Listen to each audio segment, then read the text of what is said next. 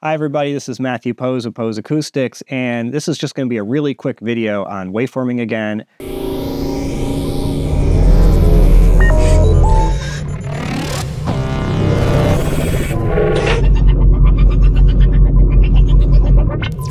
So we've been doing a lot of talk about waveforming. I'm going to have a whole bunch of videos talking about the ways it works.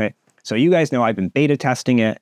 It's in my system right now, but one of the problems I had was that my front subwoofers were stacked on top of each other because I didn't have a way to get them farther apart.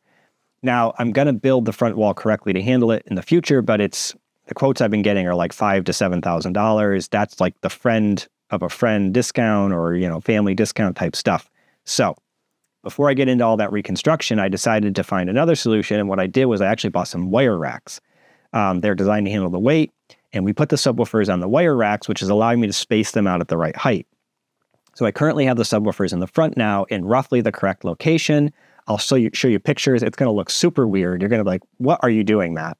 I don't yet have the subwoofers separated on their own amplifiers, so I got to get Jeff to trade out my amplifier with 2 so that I have 4 amp channels in the front instead of 2. So what I'm doing right now is a hybrid of the Trinnov waveforming approach and the standard analog approach.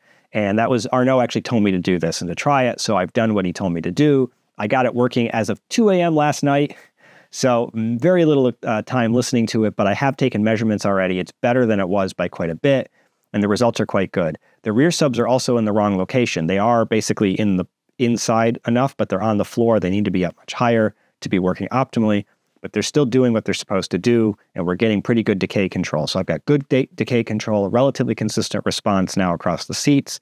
It's much better than it was before, actually, and so I'm really excited about this. I can't wait to add the extra amplifier because I think that's going to actually get everything to be even closer together and better yet. The rear subs I may actually have to do more with to get those working better. But anyway, that's all I wanted to share with you guys where that's at. Subscribe to my channel. Donations are helpful. I really like that when you guys do that because it's helping to pay for some of the costs I have for doing these videos.